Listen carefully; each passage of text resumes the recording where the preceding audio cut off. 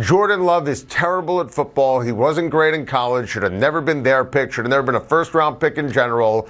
And what are you going to do? Have Aaron Rodgers go to the Jets or go to the Tennessee Titans or trade him to the Vegas Raiders and reunite him with Devontae Adams? No, you should run it back. And Matt LaFleur should bring back Nathaniel Hackett on his staff, and that's how it should go in Green Bay. And you should, imagine this concept, and wide receivers in the offseason. The Green Bay Packers, when you look at the failures, it always goes back to Gutekunst and personnel. For this year, I blame Matt LaFleur. I'm not going to tell you Rodgers had a great season. Obviously, he was good, not great, but he's lower on the list in terms of blame.